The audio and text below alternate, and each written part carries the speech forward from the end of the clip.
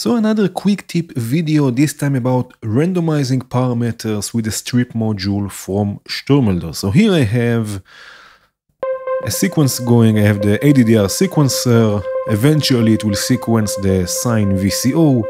Right now if I right click the ADDR sequencer and I want to randomize things, right, either with Ctrl R or with clicking randomize, right, it will randomize the ADDR sequencer, but as you can see it will randomize not only the steps but also the number of steps, the direction and the select here, right, if I do this again.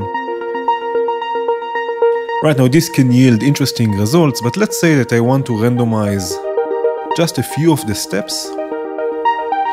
Right, so for this I can use the strip module. If I take this down for a second, right, I can use the strip module. So first of all, it has to be close to the row you want to randomize, not only a module, but if I put this now close to the ADDR, it will control the whole row.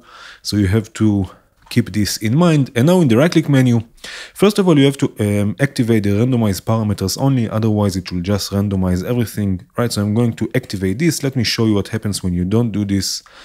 Right here I have the strip module without the randomize parameters only, and I click randomize. You can see it just randomizes everything. If I have this on, right, it will not randomize anything until I select it.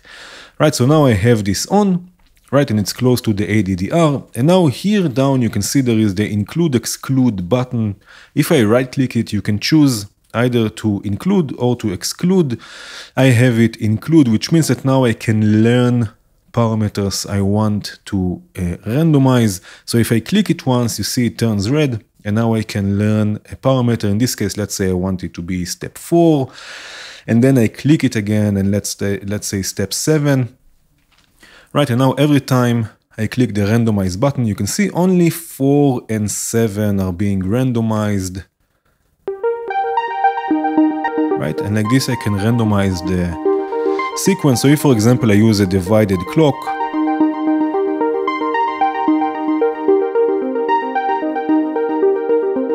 right, I get a different sequence according to the clock.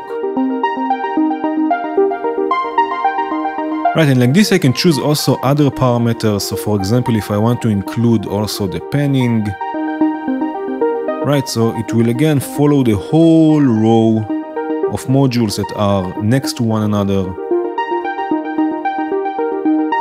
Right, let me show you another example I have here.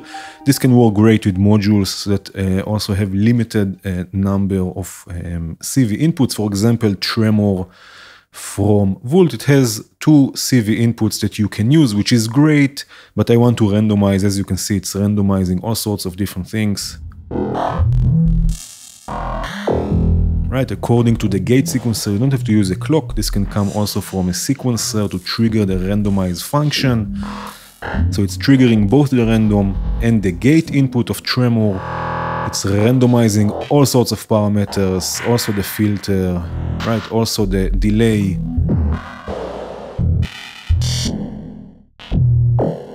And we get this glitchy voice. I have here also some drums, just to put this in context.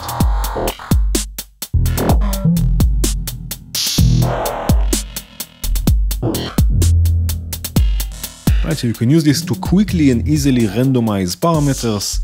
Here I have another sequence with the 8-step sequencer from Count Modula. And again, this can work with modules that don't have CV inputs for different parameters. For example, here the wave shape of the pony VCO. Right, and you can see that it's randomizing all sorts of different things here. And also the sequence itself.